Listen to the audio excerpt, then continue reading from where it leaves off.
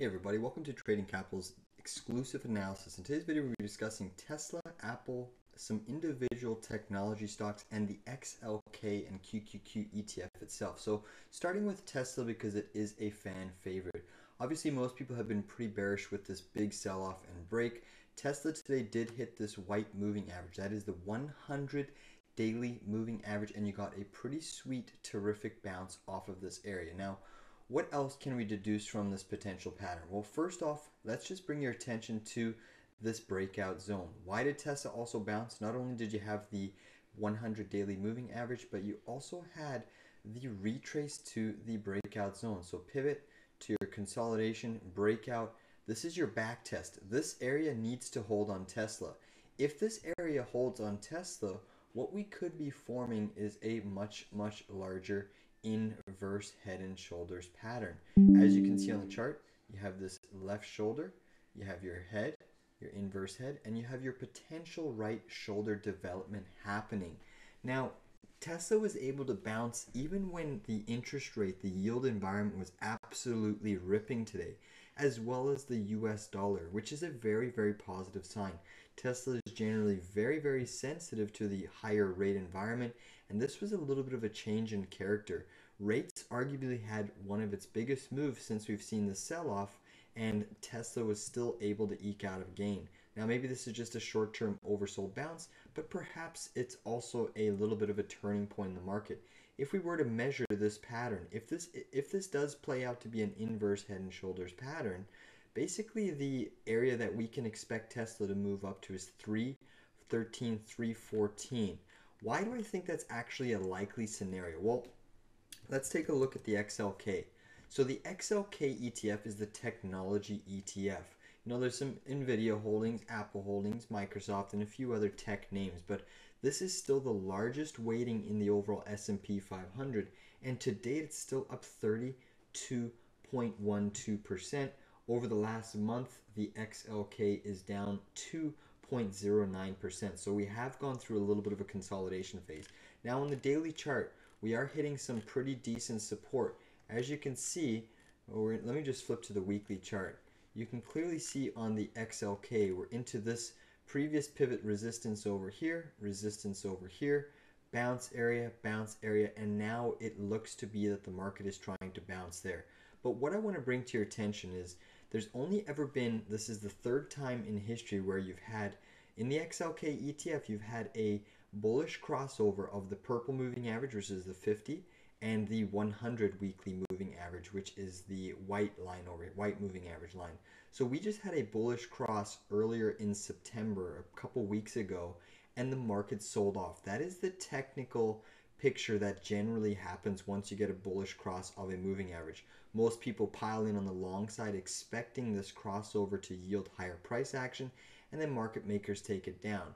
Now that a couple weeks of selling has transpired, if you look what generally has happened the past two times that this has happened, and let me be clear, this is now only the third time in XLK price history that we've seen this bullish crossover. So let's take you back to when the areas did happen. Here you had a kiss of the two moving averages.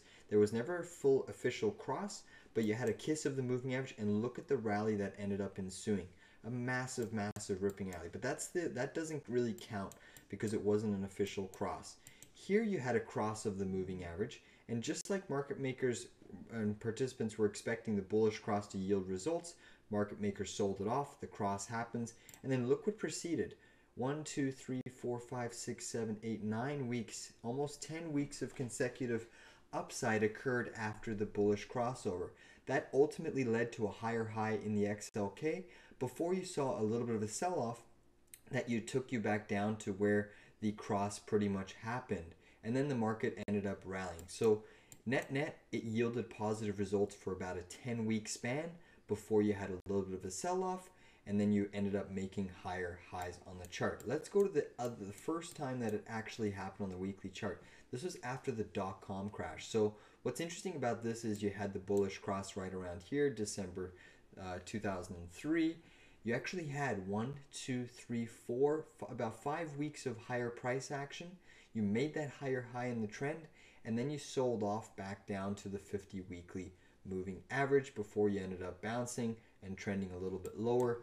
And then ultimately you did end up making higher highs a few years later. But all in all, the common trend once you get this bullish cross of the 50 and the 100 is you get generally 5 to 10 weeks of upside in the overall technology ETF. Now, if this is the case, what's so intriguing about this is you're hammering on the support. This bounce would likely give us a little bit of a higher high or test this double top. And then you look at the pattern and say, like Tesla, it should play out that this inverse head and shoulders on the daily and weekly chart should play out to this 312, 313 level. Even if you look at Apple, there's been a couple times on the weekly chart where we've had this similar bullish cross. Look at this. You had this crossover or this kiss. Apple had significant upside, then a bigger, deeper pullback to the 50 weekly moving average. Same thing over here. Apple had this bullish crossover of the 50 and the 100. You yielded a few weeks of upside, a little bit of a pullback, sideways chop, more higher highs, pullback to the 50.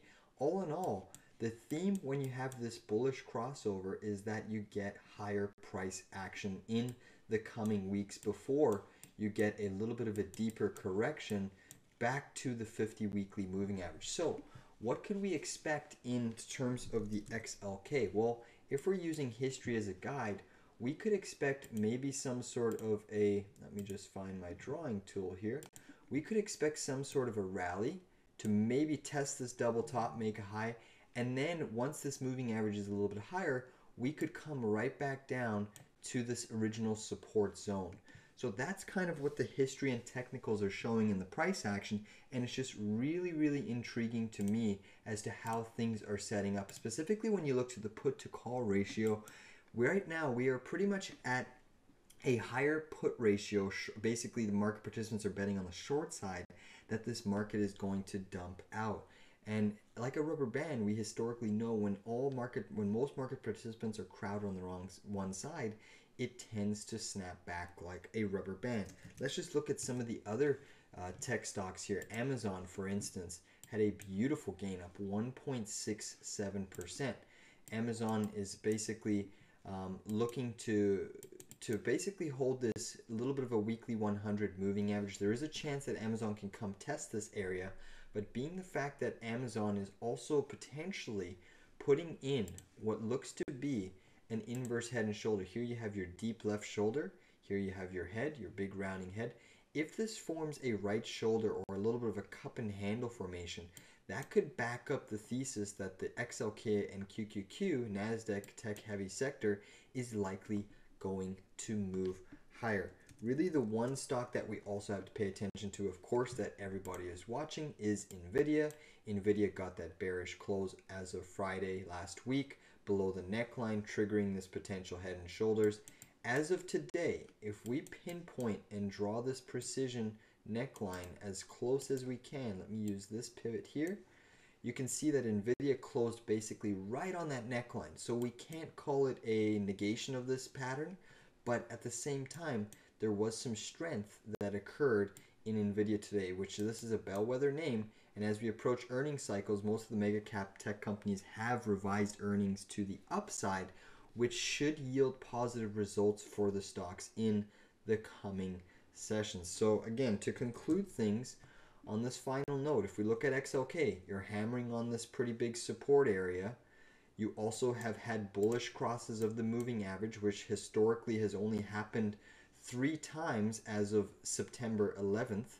And typically when this does happen, you get a 5 to 10 weeks of upside before you see a little bit of a deeper pullback to the 50 weekly moving average. Will history align itself again with previous price action?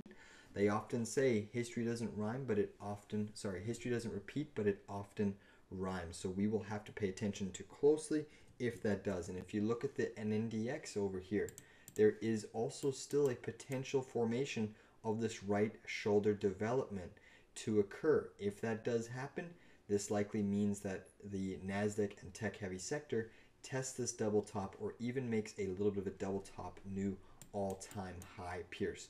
On that note, please check out our website at tradingcapital.ca and definitely give this video a big like or comment down below. If you disagree with the analysis, please share all of your opinions, because we're all just trying to learn and make money in this market. Take care, everybody, and we'll see you on the charts.